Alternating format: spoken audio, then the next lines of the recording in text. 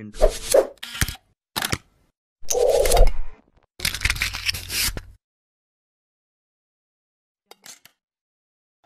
Hi guys, welcome back to 21st part of the Arduino tutorial. So today's video will be on the HC-05 Bluetooth module. There will be around 6 videos coming after this, which will be completely on this Bluetooth topic. Before starting this video, make sure you have a look on our other tutorials in which we have explained the line-to-line coding. The prerequisite for this video is to understand the LED blink program. So that I think it's the first part in our tutorial playlist. You can check out that link in the description box. So moving further, in this particular video I'll be showing you how you can receive the data coming from the smartphone over Bluetooth and to control the LED using the data. So basically using an Arduino as a receiver. So in my coming videos I'll be showing you how you can also transmit the data from Arduino to your smartphone. So for this tutorial you need an Arduino board, HC-05 Bluetooth module, an LED bulb, some jumper wires and also a smartphone. The connection is quite simple. To power the Bluetooth module, connect 5V to the VCC of the Arduino board and ground will go to ground. RX pin of HC-05 will go to TX of the Arduino, that is pin 1, and TX of HC-05 will go to RX of Arduino, it's pin 0. This is to get a trans-receiver combination. For example, if a smartphone is transferring some data over the Bluetooth, the HC-05 will capture that data and it starts sending it through its TX pin. At the same time, the Arduino has to collect that data through its RX pin. Similarly, the same logic applies for TX pin as well. So moving further, the LED positive will go to pin 13 and ground to ground. Now we'll move on to the coding part. First we'll declare the LED which is connected to pin 13. And in the setup, we'll make it as an output device using pin mode. So connected to 13. We have to declare one more variable to store the data that is coming over the Bluetooth. So we'll declare here in the declaration section. Through the smartphone, if you are sending any character, so internally that will come as an ASCII value of that character, so which is a number.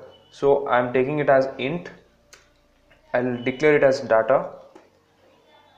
So now to start the serial communication, we have to set the baud rate, which defines the number of bits transferred in second. So that will go inside setup. The keyword is serial.begin, and here the default baud rate is 9600. That means 9600 bits are transferred in a second. So this varies from device to device. So that's it in the setup. Coming to the loop section, we have to continuously check whether some data is present in the serial buffer. To check that, we have to go with serial.available function. To check it continuously, I am using with while loop, and the keyword is serial.available. You call this function, just check whether it is greater than or 0. 0 means null, and if it is greater than 0, that means there is some data present in the serial buffer. So if the data is present, just store it to the variable which we have already declared, data equal to To read that serial buffer, just use serial.read. So the data stored in a buffer will be read and it will be stored in this variable. So further we can use this variable to our logic part. So first I'll show you how you can print this on your serial monitor. Later we'll control the LED using this. So to print, you have to use serial.print, inside this the same variable. So it will keep printing on the same line. If you want it to print in a new line every time, just use print line, print ln. The coding part is done. Let's move on to the smartphone and install an application. Go to Play Store and search for Bluetooth serial controller. So you get this, just install it. I have already installed in my phone.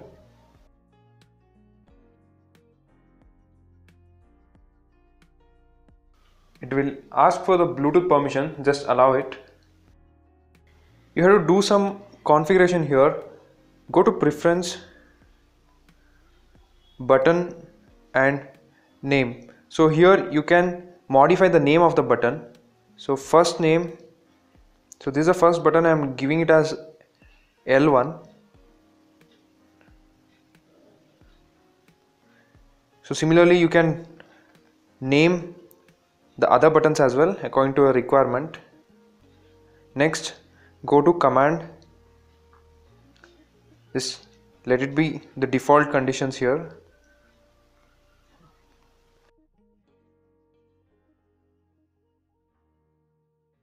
Here again go to button 1 and here we have to give the value which need to be transferred when the button is pressed.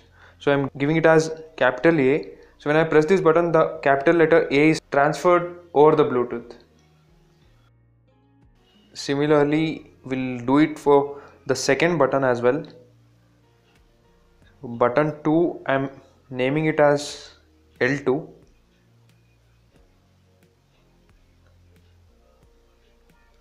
And the data to be capital B.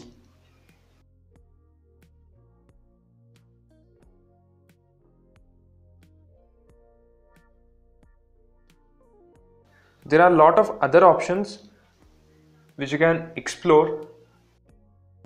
For this tutorial we just need 2 buttons. We are done with that. So we have to use these same characters in the code as well. Now we'll upload the code and see the working. One thing you have to note here is while uploading the code you have to remove the RX pin in the Arduino. Otherwise you get a port busy message and you can't upload the code. Once you remove, just upload it and connect back after uploading.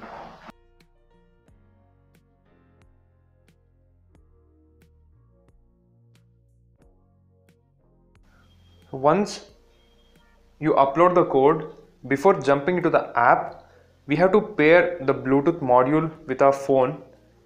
For that, first turn on Bluetooth and go to settings.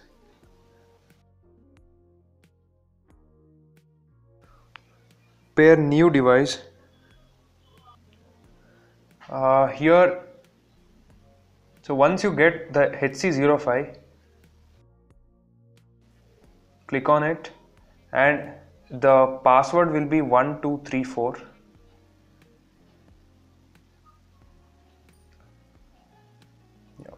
Now the device is paired and we can go to the application.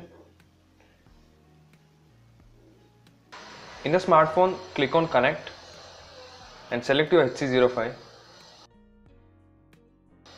You get a connected message here.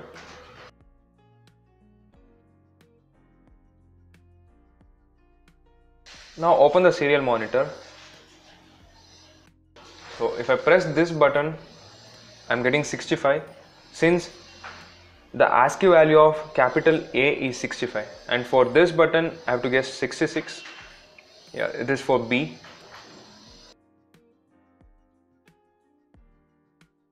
Yeah, it's working fine. So we'll add the further logic to control the LED.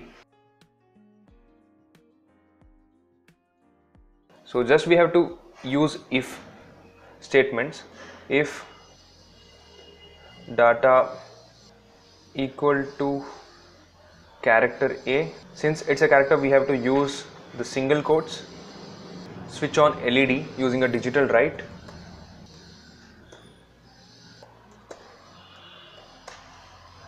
And similarly, if the character is B, switch off the LED. So I'll copy this. It will be B here, and this will be low. Yeah, it's quite simple. So now we'll upload the code and we can see the result through the LED. So I'm removing the RX pin.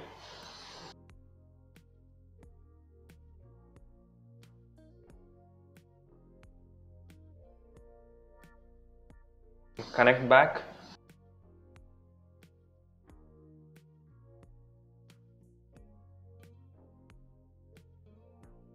So currently LED is off. So if I press this button, it's turning on. And similarly for other button, it's going off.